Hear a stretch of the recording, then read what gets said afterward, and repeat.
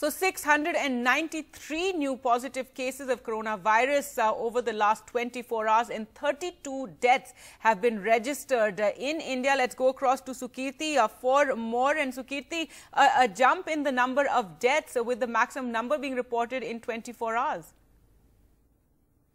Well, yes, definitely. If we look at the single day death toll, 32 is the highest since the outbreak. And the total number of deaths is now crossing over 100. It has reached 109. The total figures, all India is over 4,000 at this point of time.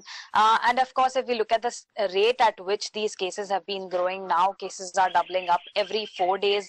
The health ministry had said that had the Tablighi Jamaat event not happened, their attendees had not tested positive, then this would have this doubling of cases would have taken place at every 7 days. And even if we look at per day the number by which cases have been increasing, this is the 4th consecutive day that we've registered a spike of more than 500 cases per day.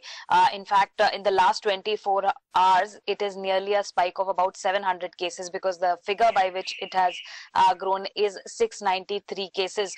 And if we were to try to understand how these cases, if we try and look at the breakup of why such a huge spike in the cases, if you look at even several states, they have been registering spikes of nearly 100 cases at least, and most of those cases are linked to the Tablighi Jamaat event. Delhi, for example, earlier was registering event attendees about 20 to 30 being tested positive every day, but now more than 100 cases every day being seen in Delhi alone, nearly 100 cases being seen in Tamil Nadu also on a daily basis linked to this event alone. Assam, for that matter, out of the even much smaller number of cases that they have in total in the state, about 26, but nearly 25 of those are connected to this event alone.